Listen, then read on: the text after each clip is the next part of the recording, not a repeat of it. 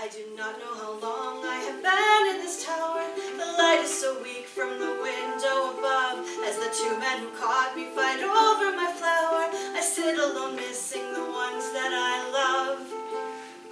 I will give up my questing for truth and adventure. I shan't wander more from my family's domains. I'll do anything now, even welcome indenture.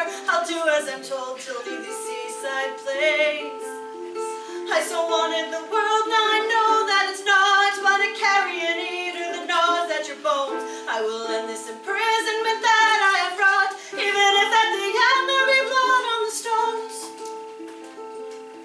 Those two criminals open my cell door at last, and though one seems disgruntled, the other one beams. You'll marry my brother once this storm has passed, says the sour one as blood from his angry wound streams.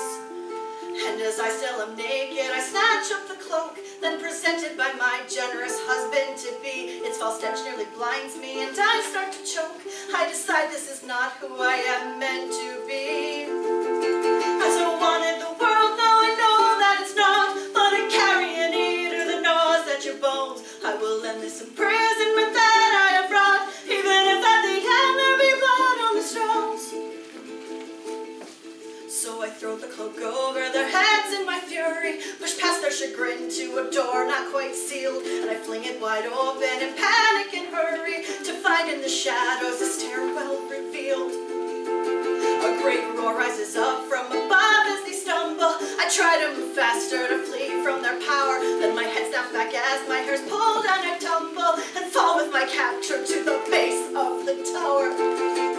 I so wanted the world, now I know that it's not but a carrion eater that gnaws at your bones. I will end this imprisonment that I have wrought, even if at the end there be blood on the stones. When I hear the stick crack as his head hits the ground floor, I know I will die if this king catches me. I launch into the storm and start searching around for my seal coat so I may escape to the sea. I collapse on the stones, his weight knocking me down, but I do not feel pain as he beats me in rage. My right hand finds a rock, and the rock breaks his crown. He goes limp, I am shaking and hurt, but uncaged.